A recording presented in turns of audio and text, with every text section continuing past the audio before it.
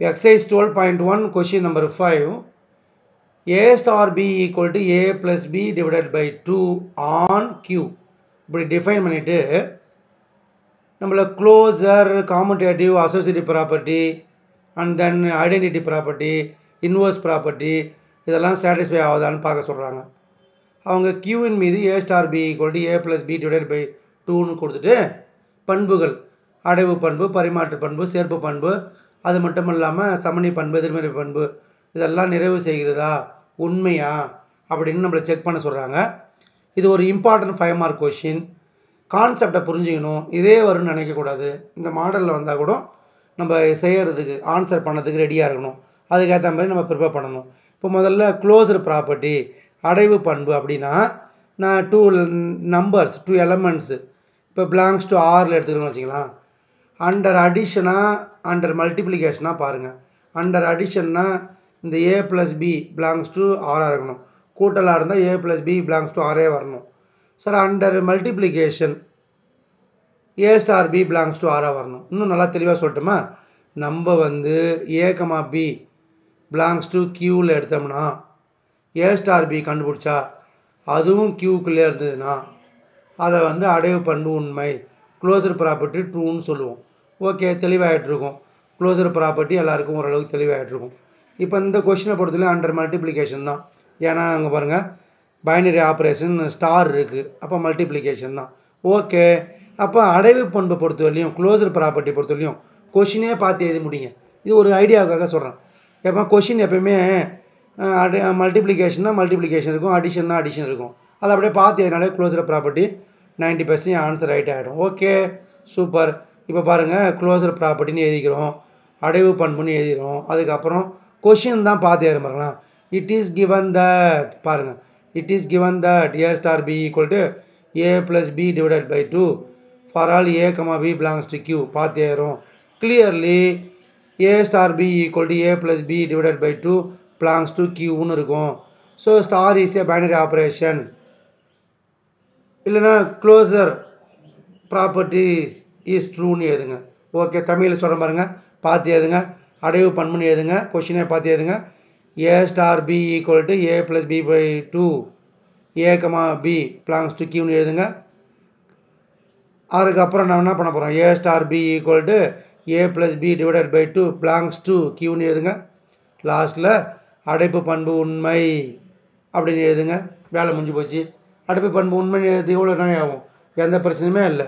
ஏன்னா நம்மளுக்கு என்ன சொல்ல வந்தேன்னா A, B பிலாங்ஸ் டு Qனா அதுக்கப்புறம் A star B equal to கொஷினில் போய் பாருங்கள், A plus B divided by 2 இதுவும் A ஸ்டார் Bயும் பிலாங்ஸ் டு Qவாக இருக்கும். அதனால தான் அடைவு பண்பு நிறைவு செய்கிறது, இல்லை அடைவு பண்பு உண்மை. So star is a binary operation, star is a binary operation on Qன்னு எழுத வேண்டியது தான். இது ஒரு பெரிய கஷ்டமே இல்லை. ஸோ இன்னும் நல்லா எழுதணும்னா இங்கிலீஷ் மீடியம் போடுறீங்க, ஹென்ஸ் க்ளோசர் ப்ராப்பர்ட்டி இஸ் ட்ரூன்னு எழுதுங்க. ஓகே, இதுதான் ஆன்சர். இது எல்லாமே கொஷினை பார்த்து எழுத சொல்கிறோம், கொஷினை பார்த்து எழுதுகிறோம். ஓகே, தமிழில் ஒரே ஒரு லைன் தான், அடைவு பண்பு உண்மைன்னு எழுத போகிறேன்.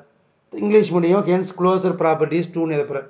பரிமாற்று பண்பு, காமுடேட்டிவ் ப்ராப்பர்ட்டி, இது நம்ம விஷயத்தை தெரிஞ்சு வச்சுக்கணும். அது என்னதுங்க, A star B equal to B star A, இதுதான் காமுடேட்டிவ் ப்ராப்பர்ட்டி. மெமரி பண்ணி வச்சிங்க, ஐடியா புரிஞ்சு வச்சிங்க. A star B equal to B star A. நான் கேட்பேன், பதில் சொல்லுங்கள். P star Qனா very good, Q star P. M star Nனா very good, N star M. அப்போ commutative ப்ராப்பர்ட்டினா A star B equal to B star A. இது satisfy பண்ண போகிறோம். A star B எப்படிப்பா கொடுத்துருக்குறாங்க, A ஸ்டார் B எப்படி கொடுத்துருக்காங்க, A plus B divided by 2. அப்போ பாருங்கள், A star Bனா A plus B divided by 2. அப்போ B ஸ்டார் A எப்படி எல்லாம் B plus A divided by 2, ரெண்டும் ஒன்று தான். அப்போ A star B equal to B star Aன்னு கிடைக்குது. ஸோ நம்மளுக்கு எப்படி கிடைக்குது, A star B equal to B star Aன்னு கிடைக்குது. A star B equal to B star Aன்னு கிடைக்குது. ஸோ அப்போ the given operation star is a commutative on Q. தமிழில் என்ன சொல்ல போகிறீங்க, ஸ்டார் பரிமாற்று பண்பு உண்மையாகிறது. அந்த பண்பு எழுதுங்க, பரிமாற்று பண்பு உண்மை, ஈருறுப்பு செயலி பரிமாற்று பண்பு உண்மையாகிறது. ஒன்றுமே இல்லை. கான்செப்டை முதல்ல புரிஞ்சுக்கிறோம். பரிமாற்று பண்புனா என்னன்னு தெரிஞ்சுக்கிறோம். க்ளோஸ்டு ப்ராப்பர்ட்டினா என்னன்னு தெரிஞ்சுக்கிறோம். ஏ star B equal to be star B, B star A star B எப்படி எழுதணும்னு சொல்லிட்டு கொஷினில் கொடுத்துருக்காங்க. அந்த அடிப்படையில் பி ஸ்டார் ஏவும் கண்டுபிடிச்சேன். ஏ ஸ்டார் பி வேல்யூவும் பி ஸ்டார் ஏ வேல்யூவும் பார்க்குறேன். ரெண்டும் ஒன்று தான். ஸோ அப்போ ஏ star B equal to be star ஏ. லாஸ்ட்டில் என்ன எடுத்து எழுதுறேன், the given operation star is a commutative on கியூன்னு எழுதுறேன். எனவே அடைவு பண்பு நிறைவு செய்கிறதுன்னு எழுதுறேன். இங்கிலீஷில் ஹென்ஸ் ஸ்டார் இஸ் காமடேட்டிவ் அப்படி எழுதுனா போதும். அடுத்த ப்ராப்பர்ட்டி வாங்க. இது என்ன ப்ராப்பர்ட்டி சொல்லுங்கள். இது வந்து தமிழில் சேர்ப்பு பண்பு, இங்கிலீஷில் அசோசியேட்டிவ் ப்ராப்பர்ட்டி. இப்போ அசோசியேட்டிவ் ப்ராப்பர்ட்டி பொறுத்தவரையும் முதல்ல உங்களுக்கு சொல்லிடுறேன் பாருங்கள். ஏ ஸ்டார் பி ஸ்டார் சின்னு எழுதிங்க. ஏ ஸ்டார் பி ஸ்டார் சின்னு எழுதுங்க. ப்ராக்கெட்டை மாற்றி மாற்றி போடுங்க. இங்கே ப்ராக்கெட் பார்த்தீங்களா, லாஸ்ட்டில் ப்ராக்கெட் போடுங்க. ஈஸியாக புரிஞ்சிடும். ஏ star B star C equal to A star B star C.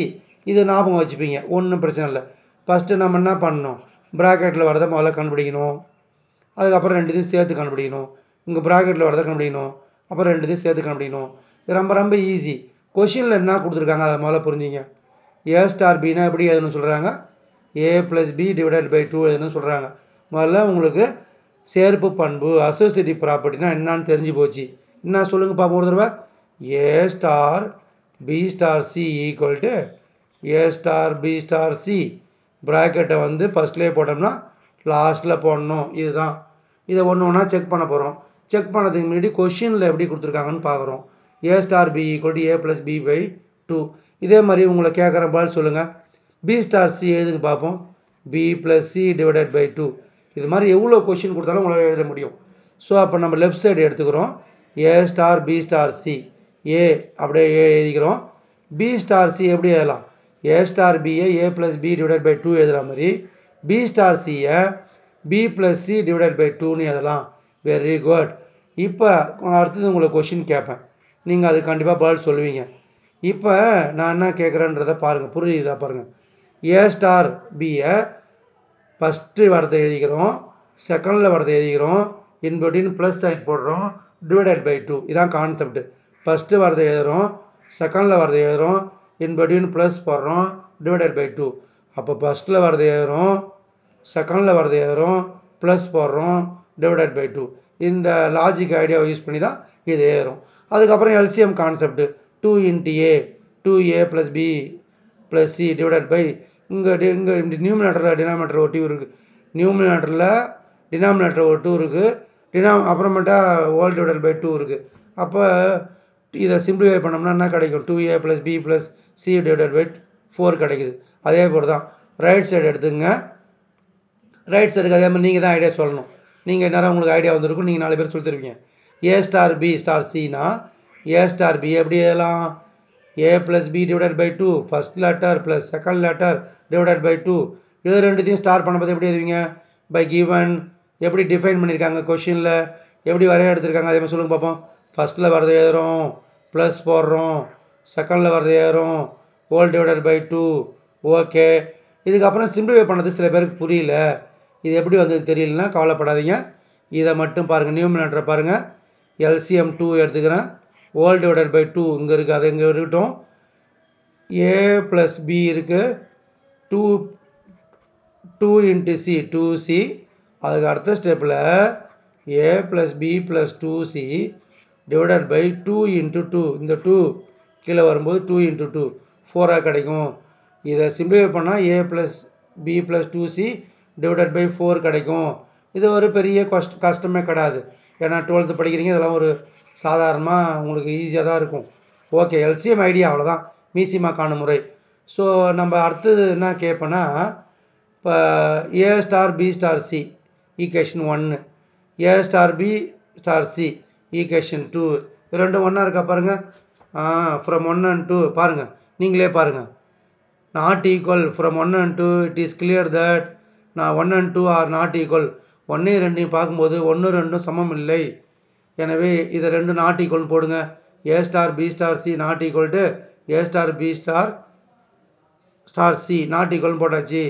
Not equal சமமாக இல்லை, சமன்பாடு 1 2லேருந்து சமமாக இல்லை அப்படின்னோடனே நம்ம என்ன எழுதுவோம், தமிழில் என்ன எழுதுவீங்க, சேர்ப்பு பண்பு உண்மை இல்லைன்னு எழுதணும். சேர்ப்பு பண்பு உண்மை இல்லை. English medium associative property is not true, இல்லைன்னா given operation star is not associative.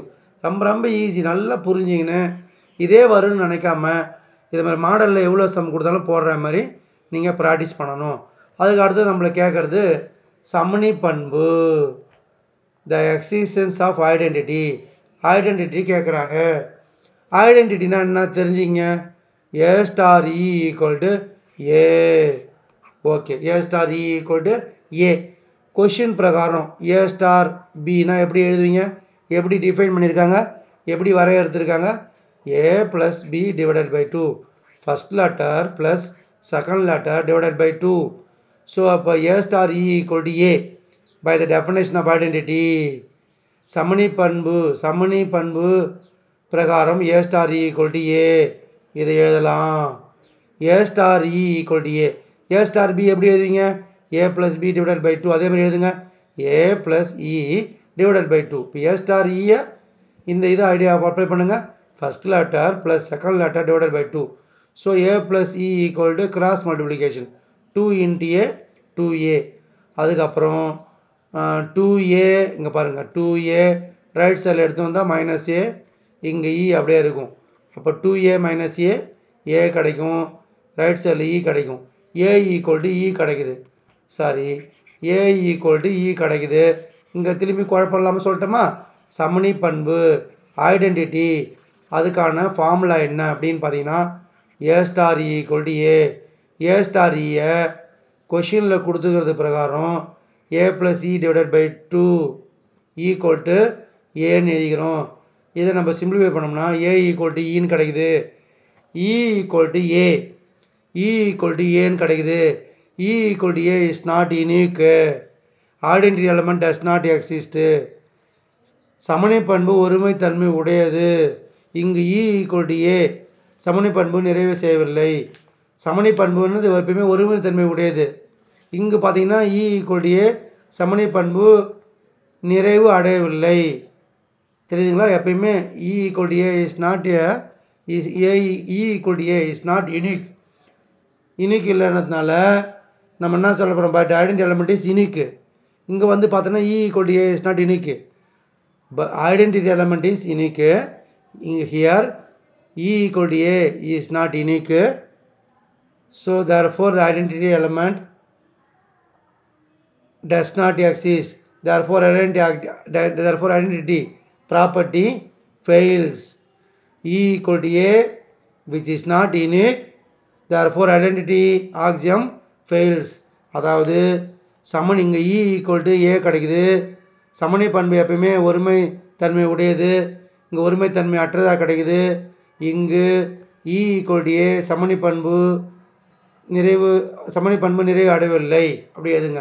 அதுக்கப்புறம் இன்வர்ஸ் ப்ராப்பர்ட்டி எதிர்மறை பண்பு முக்கியமான விஷயம். ஏன் என்னன்னா ஏற்கனவே என்ன சொல்லியிருக்கிறேன், இங்கே வந்து ஒருமைத்தன்மை உடையது, ஆனால் E ஈக்குவல் டு A ஒருமைத்தன்மை உடையது அல்ல, சமணி பண்பு நிறைவு அடையவில்லைன்னு சொல்லியாச்சு.